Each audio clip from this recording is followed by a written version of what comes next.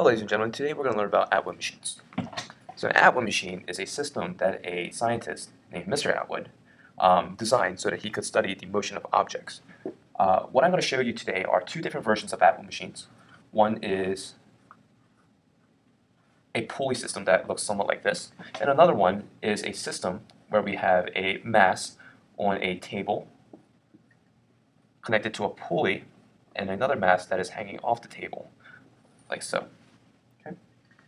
Now, when I do these problems, I'm going to show you how to solve them without any numbers, with a reminder that you can use this method to solve any Atwood machine problem. All you have to do is set up the equations like I did and plug in numbers and find out the variable that you're looking for. Okay? So the first one I'm going to work on is the regular Atwood machine. And I'm going to call this mass 1. I'm going to call this mass 2. Okay? And for all intensive purposes, this is a string. This is a pulley, and the strings in the pulleys are massless, meaning that they don't have any weight. Okay, so I will also say that mass 1 is going to be greater than mass 2. So if this were like a video, for example, and we push play, we would see the mass 1 move down, and we would see mass 2 move up, like so. Okay. Now, when we solve these Atwood machine problems, I want you to set up the pulleys so that it lies in a horizontal direction. Now, what I mean by that is I want you to swing everything up this direction, and I want you to swing everything up in this direction. Now, I don't mean to actually swing the masses on a pulley, but to imagine it. For example, if I were to quote-unquote swing everything, the new system would look like this.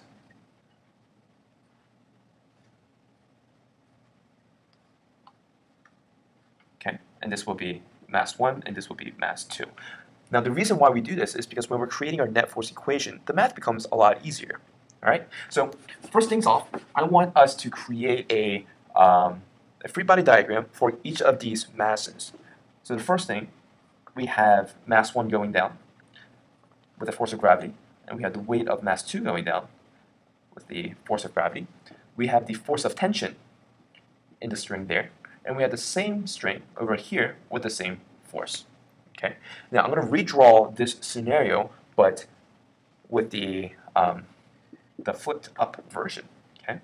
So I'm going to have my pulley there. I'm going to have my first string, my mass. Okay. This is going to be mass 1. This is going to be mass 2. Now, because I swung everything up, my force of gravity will be in this direction, and I will call that mT2, and mass of 2 times gravity.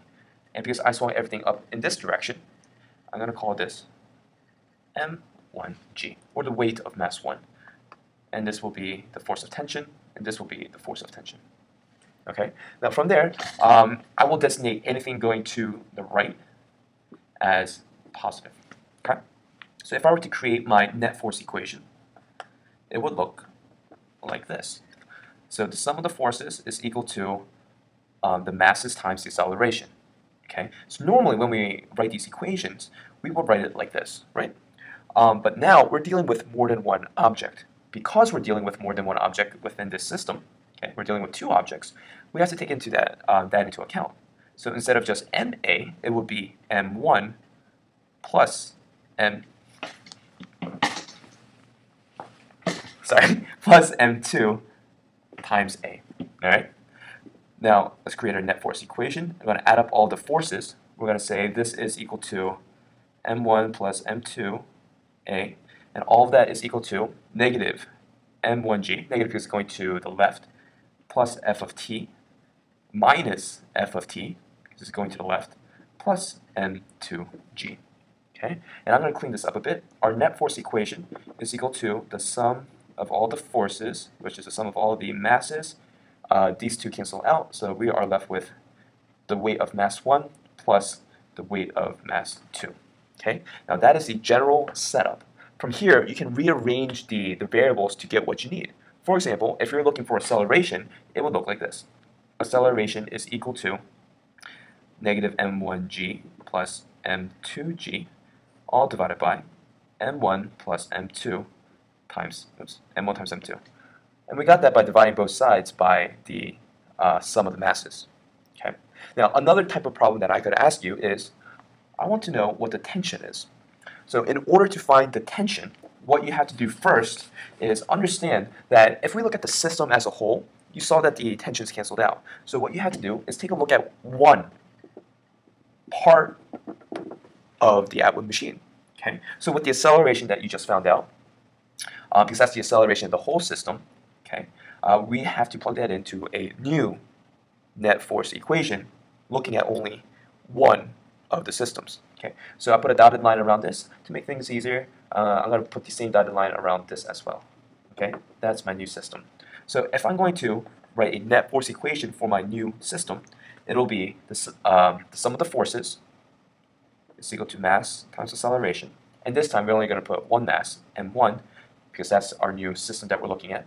Okay, is equal to, remember, we said that anything going to the right will be positive, so that would be mass 1 times g negative plus f of t.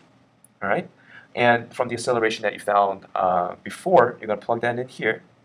You're going to plug in your value for mass, and the value for acceleration due to gravity, and you can find f of t.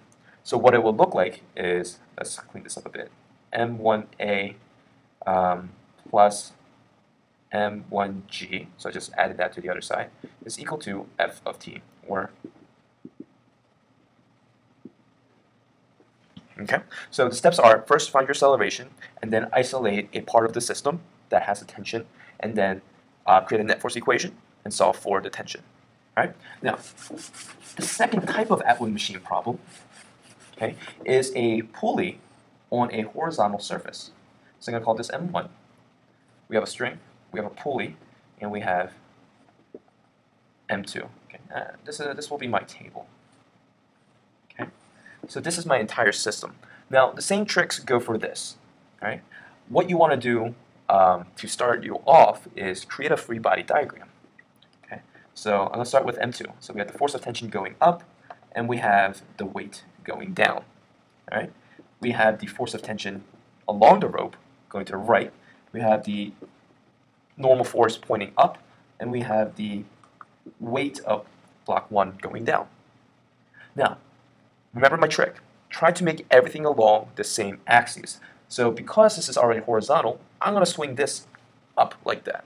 Okay? I'm going to swing everything that I just wrote here into the horizontal axis. All right? And so I will get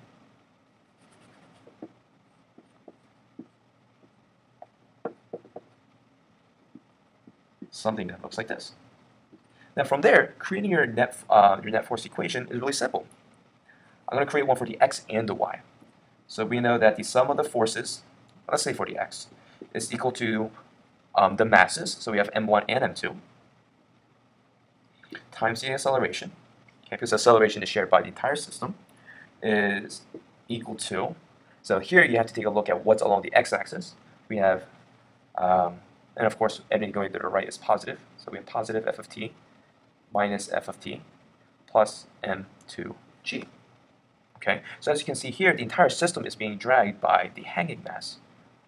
Right? Now, the net force for the vertical component would just simply be this normal force plus this weight. Alrighty? Okay.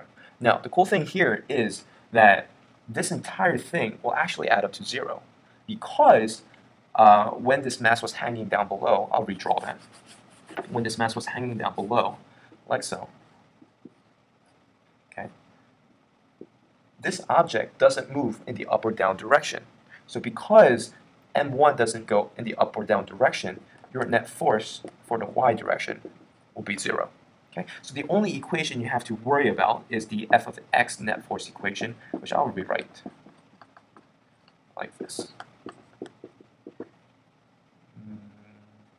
ft minus f of t plus m2g is equal to m1 plus m2 times a. All right, so notice how I didn't use any numbers because I want you to focus on how to solve these problems, the basic skeleton, the basic blueprint. All right, give it a go, and I'll see you all in class where we will practice labs using Atwood machines. Thank you.